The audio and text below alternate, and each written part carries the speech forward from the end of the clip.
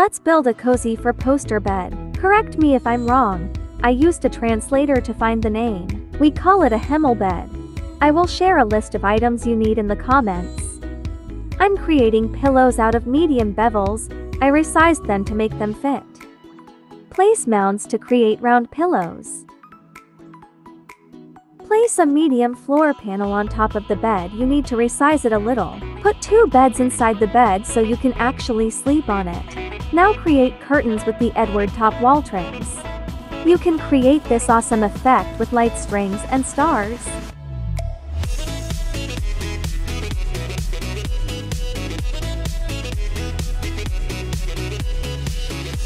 Add your favorite plushie using a holdable display and you're done.